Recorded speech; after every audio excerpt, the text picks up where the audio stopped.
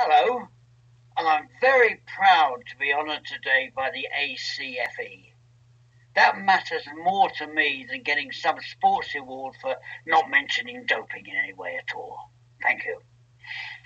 I'm sorry I can't be with you, but it's doctor's orders. It says I mustn't fly. But meanwhile, what do I do? Well, I'm freelance. I report 1 hour specials for the BBC's top-rated current affairs programme Panorama. And I'm close to CBS 60 Minutes, and I've appeared a couple of times over the last 20 years. I've also twice testified to the Senate, and that's covering 20 years. An incredible amount of time. Anyway, I have a huge fan base, but I'm blacklisted by the sports desks. They are at the end of the corridor in most newsrooms, often referred to as the playroom where serious reporters don't bother to go.